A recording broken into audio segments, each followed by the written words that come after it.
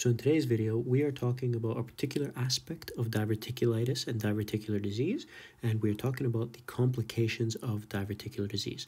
Welcome to the channel where we discuss medical topics and lifestyle, and let's dive right in. So first thing is first, we need to get over some definitions. So what is diverticular disease in particular?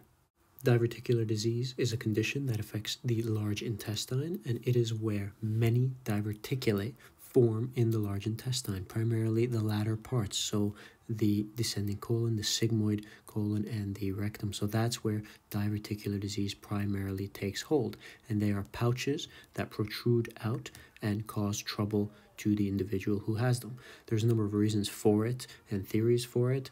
One of them being increased luminal pressure. Another can be a weakness of the colon wall itself, forming this pouch that you see illustrated here in the diagram.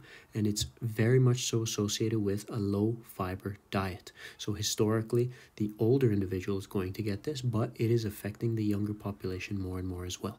For more discussions about causes and things like that, check out the other videos on diverticular disease. So what is the first complication of diverticular disease? So what happens when one of these pouches become inflamed?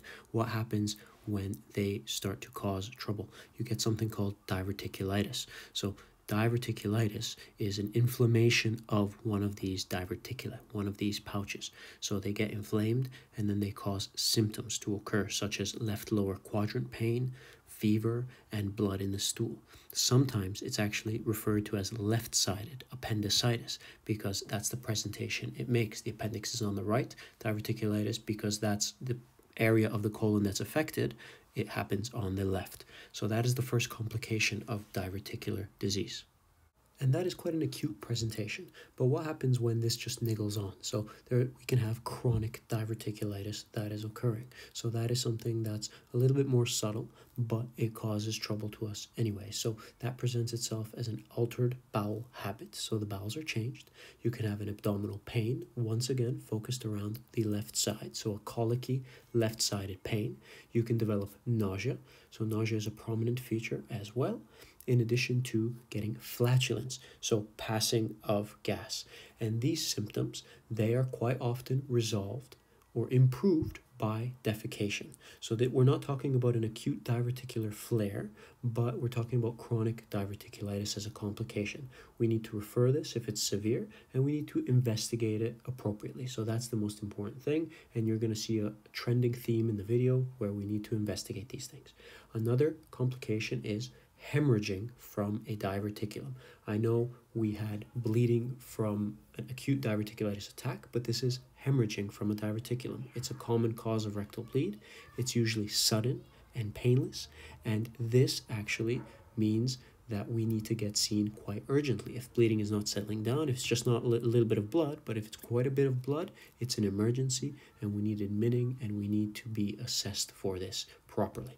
So these are complications of diverticular disease.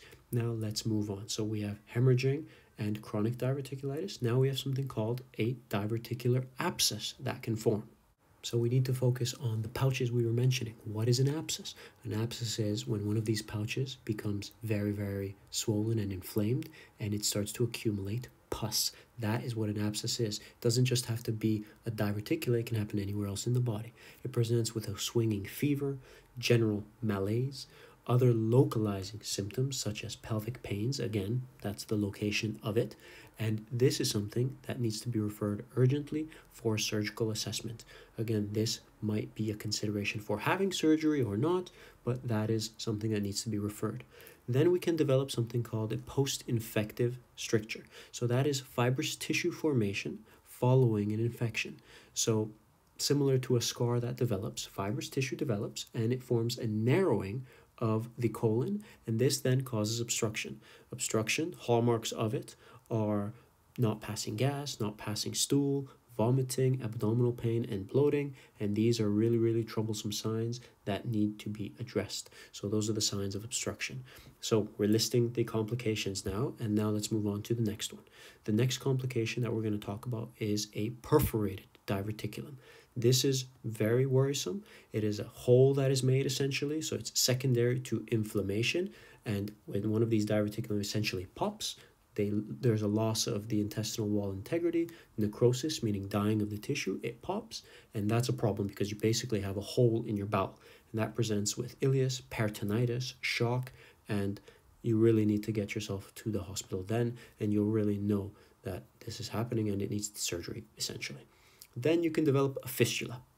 And what is a fistula? So think of a fistula like a bridge, or rather a connection between two things. So a fistula may form if a diverticulum perforates, so it pops into something else. What would it pop into? Well, there are organs close to the bowels, and we'll talk about it in a sec, but it's essentially an abnormal communication between one organ and another. And the organs that are close by are the bladder, the vagina, and also another organ that we don't think about that's close by is the overlying skin. So these are the three general places where a fistula would form from a diverticulate perforation, and how it presents would be with air or feculent material in the urine if it's into the bladder. The same thing goes for the vagina, so you would get it in the vagina, basically a leaking there. And also if we're talking about the skin, you can have fecal discharge through a wound, for example, or something like that. So that is what a fistula is. It's not nice to look at, it's not nice to see, but that's another complication of diverticular disease. So we listed the complications of diverticular disease, and the common trend is that a lot of them need attention, a lot of them need admission or surgical review. We mentioned how the diverticular disease, what parts of the colon it affects. We mentioned some of the terms, such as what a fistula is, what a stricture is. I hope you learned something. If you want more information on diverticular disease, the management, the causes, the lifestyle around it, the diet, please make sure to check out our other videos. Like and subscribe for more. We'll see you in the next one.